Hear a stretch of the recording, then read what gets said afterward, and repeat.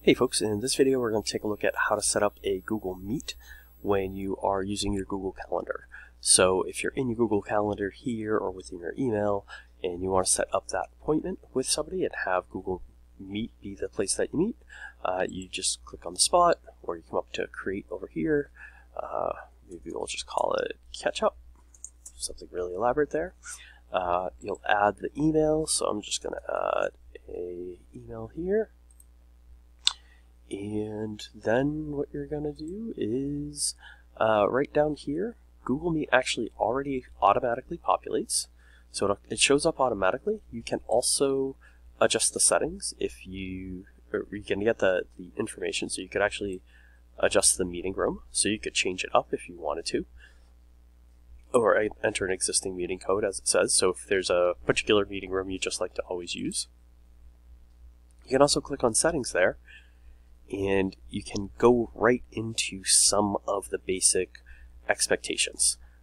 So in this case, you can decide right from the get-go in this meeting, you don't want everybody to be able to share their screen right off the bat.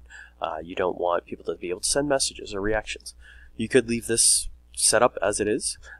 Notice that with this particular version, the Educational Plus licenses, it will default to trusted, and that means anybody that is part of your account. So in this case, these are folks at College Unbound. So if you have a College Unbound email, you can know that these options are to anybody that's part of the College Unbound environment. So you can feel reasonably comfortable and safe with that as a choice. But what's also cool is up here, you can add additional guests.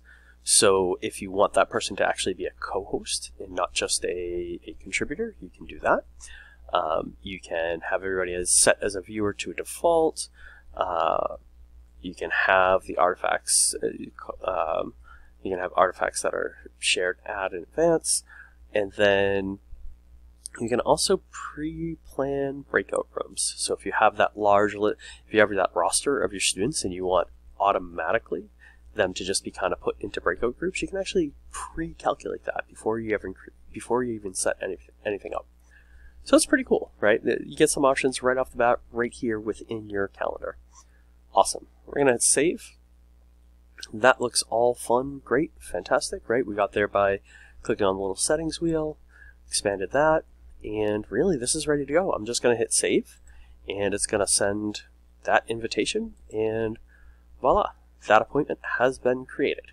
So we hope that is really helpful, makes sense, and if you have questions, let us know.